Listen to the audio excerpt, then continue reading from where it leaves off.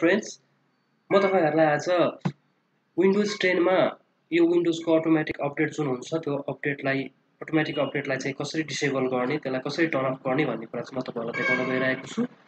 यसको लागि चाहिँ सर्वप्रथम तपाई चाहिँ यो तपाईको यो स्टार्ट बटन छ जुन स्टार्ट बटन भन्दा साइडमा रहेको यो टाइप सर्च हियर भन्ने बटन छ यो यसमा सर्च बक्समा गएर तपाईले SERVICES सर्भिसेज भनेर टाइप गर्नुस्। त्यसपछि तपाईले यहाँ माथिपट्टि सर्भिसेज भन्ने एउटा अप्सन देख्नुहुन्छ यसलाई एकचोटी क्लिक गर्नुस्। यसलाई क्लिक गरिसकेपछि अब यहाँनिर हाम्रो अर्को एउटा डायलग बक्स एउटा स्क्रिन देखिन्छ। यो स्क्रिनमा तपाईले यहाँनिर चाहिँ यो स्क्रिनमा चाहिँ तलपट्टि जानुभयो भने तल जानुस्। यहाँ विन्डोज अपडेट भन्ने अप्सन हुन्छ यो कहाँ छ खोज्नुस्। मेरो चाहिँ विन्डोज अपडेट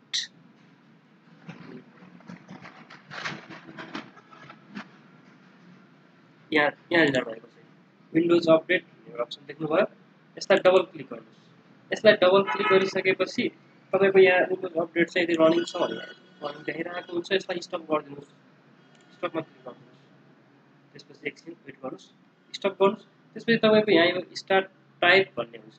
यो स्टार्ट टाइपमा तपाईको यहाँ अटोमेटिक भएर बसेको छ भने चाहिँ यो जुन अटोमेटिक डिलिट स्टार्ट र अटोमेटिक भन्ने अप्सन छ यो पहिला अटोमेटिक भएर बसेको छ भने तपाईको त्यसरी चाहिँ आफै अटोमेटिक चाहिँ अपडेट हुने हो। यसलाई चाहिँ तपाईले चाहिँ डिसेबल गरिदिनुस्। देख्नुभयो नि स्टार्ट टाइपमा गएर डिसेबल गर्न सक्नुहुन्छ। अर्को म्यानुअल भन्ने पनि हुन्छ यो नगर्नुस्। यो पनि नगरिकन तपाईले यहाँ डिसेबल गरेर छोडिदिनु भयो भने चाहिँ डिसेबल गर्नुस् अनि एप्लाई गर्नुस्। एप्लाई गरेर ओके गरेर छोडिदिनु भयो भने अब चाहिँ तपाईको चाहिँ त्यसरी चाहिँ विन्डोज अपडेट चाहिँ अटोमेटिक अपडेट नहुँदैन त्यो गर्न तपाईले सक्नुहुन्छ।